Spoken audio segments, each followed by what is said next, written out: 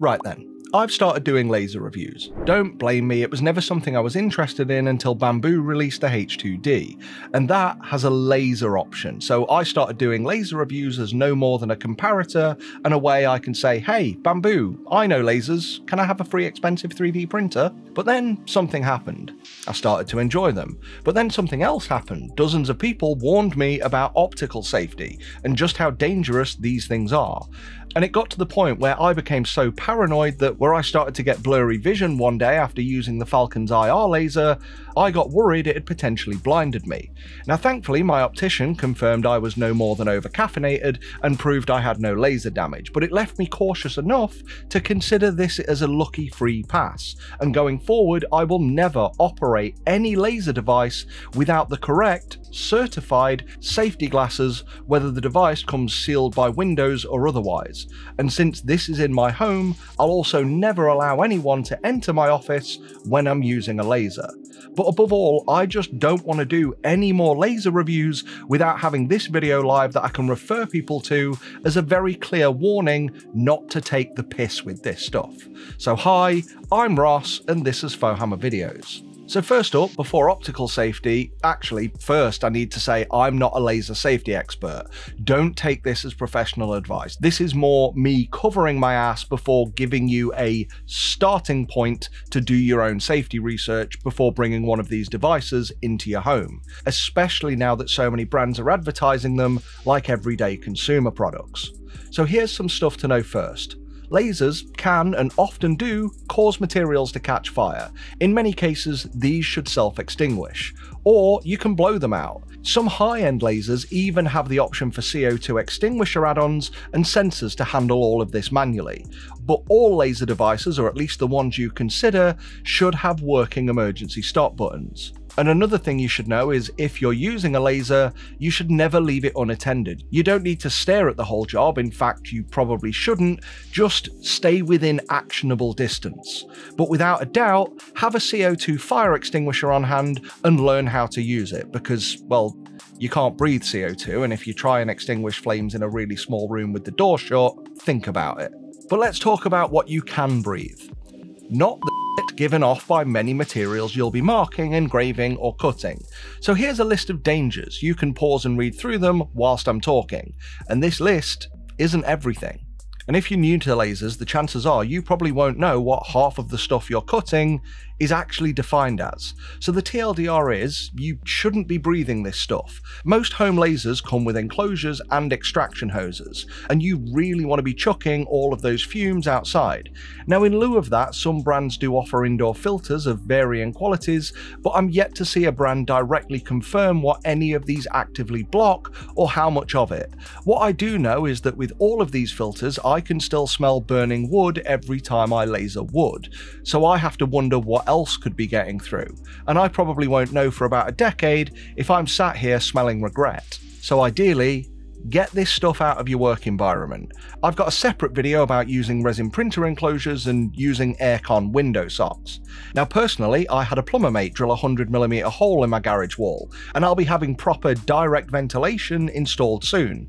That might be a future video. Is it something you'd be interested in? Anyway, let's get on to the meat of the video, optical safety.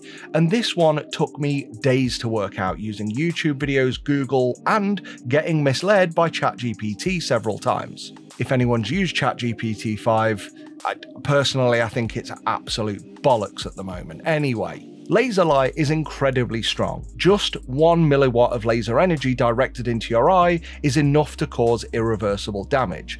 And for those of us who forgot most of what we learned in elementary school, don't feel bad, I had to double check this too.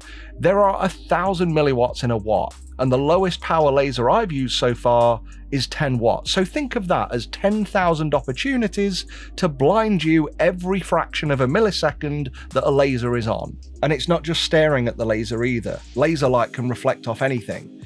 I've had people in my comments tell me they've damaged their eyes because all of the walls in the room were white and it reflected and bounced off the walls in the room.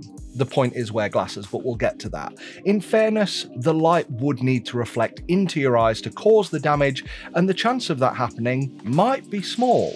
But let's say, even if it's only a 0.1% chance, and I'll bet it's actually much higher than that, that's still a 0.1% chance of 100% causing irreversible eye damage. Or for a more amusing way to put it, 0.1% of the time, it'll blind you every time. And maybe, to more experienced laser users, I could come across as fear-mongering. Please know, that's not my intent. I said in the intro, I'm no expert, so please feel free to correct me or validate me in the comments, and I'll update the video description. So if you're watching this, check the video description for updates. What I do know is that as an absolute beginner, I had no idea about this stuff, and LumiTool sent me their machine knowing I had no idea about this stuff. I remember staring at a piece of material as I was trying to engrave it using the infrared laser without glasses on, wondering why couldn't I see it marking anything? Yeah, that's exactly the sort of dumb that beginners would do. And do you guys realise how close I was to shouting, "Hey kids, come and check this cool device out"? Now, for those of you who are beginners, infrared light is invisible. Stainless steel, which I was engraving, is incredibly reflective, and the lens of your eye does an incredible job of focusing light onto the retina. So, infrared can blind you faster than your brain can even register pain, and because it's invisible, you don't even have the luxury of a blink reflex to marginally reduce the damage. Now, I know I was harsh on LumiTool for their lack of user guides, but in reflection, pun intended, with their absolute lack of any safety warnings for me or any user, if these guys operated in the Western world, they'd probably be locked up if they managed to get this thing on the market. And for those of you watching, you'll probably think, but they sent you safety glasses. Yeah, I can hear the whinge. Well, two things. One, I was a complete beginner, as I said, and yes, an idiot one at that, I'll admit it, but I'm not alone in this. Lasers are being pushed to consumers, there will probably be more people like me, and people doing stupider things than me, who might actually look straight down an active beam to see if it's working. So yeah, I'd rather scare people a little if it makes them take safety precautions. But the other call out here is what a lot of people have said on my videos. With a lot of these brands, the glasses they send you are absolute crap. They are cheap shite and do not offer adequate protection. So this is where we come to the real meat of the video, choosing the right glasses. And no, a welding mask is not adequate safety. Yes, it blocks light, but we need glasses that block specific wavelengths of light. Now, in the home market, there are typically three types of laser: diode lasers with a wavelength in the 450 nanometer range. Infrared lasers are becoming more popular for engraving metals, and they're in the 1064 nanometer range. And even CO2 lasers, because, well, they're freaking awesome. And they operate in the 10,600 nanometer range. And you need glasses that protect against those specific wavelengths. It's not a case of just get the CO2 lasers glasses because they'll cover everything below 10,600. No, it's glasses per wavelength. Now, you can sometimes get dual wavelength glasses. For example, Xtool sent me glasses that cover both diode and IR, but they've got different optical density ratings for each. And that's another important value depending on how strong your laser device is. So here's a table I put together from various sources online that suggest a minimum OD value for glasses at each laser strength. Once again, this isn't gospel, it's based on what I learned online, and if there are any recommended changes to this, I'll update my video description, so go check there first before you buy anything. But even then, this video should only serve as the start of your research. Go and verify it. And yes, bear in mind that the recommendations you see in most places are potentially overkill. I mean, a lot of these lasers already have shielding on, right? But safety experts, being what they are, seem to always base their advice on preventing the worst case scenario, like your device giving you a full-on Cyclops level blast to the eyes rather than just an errant reflection. So personally, I'm going to get glasses with that in mind because I don't know when or if I'll ever need to perform maintenance, or if there's some circuitry in these machines that could short and fire a laser at the wrong time. So I went looking for safety glasses. One thing stood out: they're all bloody expensive. And when it comes to cheaper alternatives, I stumbled across a brand on Amazon called Free Mascot. whatever. So after a bit more research and binging some great videos by the channel Laser Everything, someone who actually blasted a laser at paper through these glasses to show the marks or lack thereof, I still wasn't totally sold. No marks on printer paper doesn't necessarily mean no damage to your retina, even though apparently the thickness is about the same. That's a fun fact I learned on this little safety journey, so now you know it too. Might be handy for a future pub quiz night. Anyway, I emailed Free Mascot and asked them to show me their CE certificates, and they happily obliged.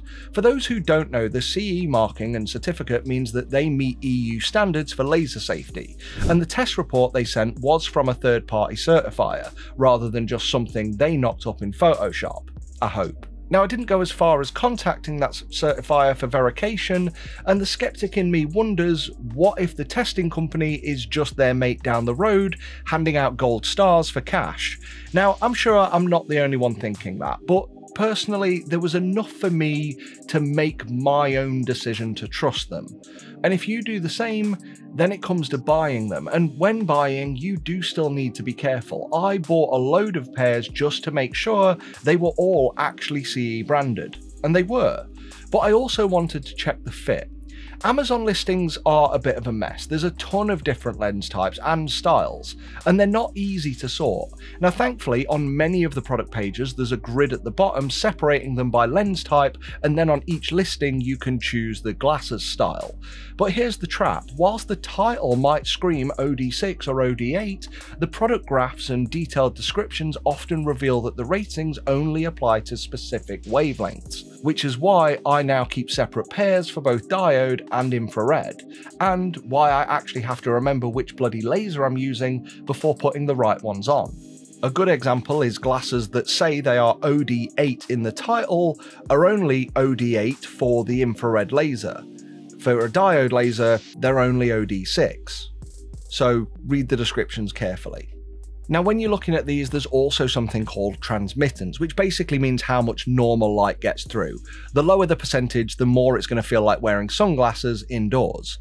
And as for styles, some look cooler than others. Some have extendable arms, some have silicone straps.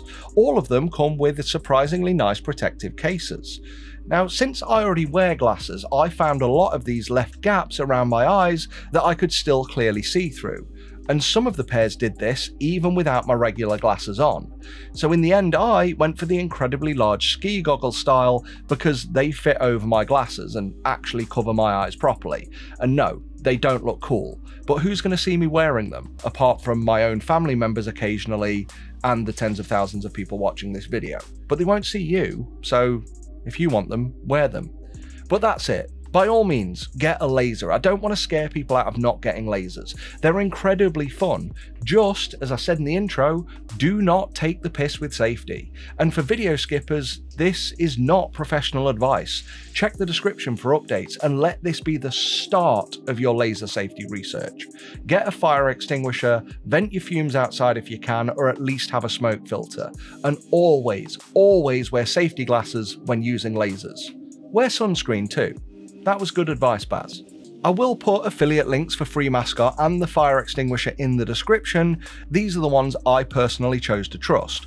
Whether you use these links after making your own personal choice to trust them, or you buy an ebook or some random kitchen gadget you don't really need from Amazon, if you click that link beforehand, I'll make a commission, and that's at no cost to you, but it's how I keep the channel running. And if I've scared you, educated you, or entertained you, or completely pissed you off, let me know that in the comments, and hit the like button. All of this helps engagement. Engagement helps reach gets views, and views build the channel. We're so close to 500,000 subscribers now, at least compared to 3 years ago.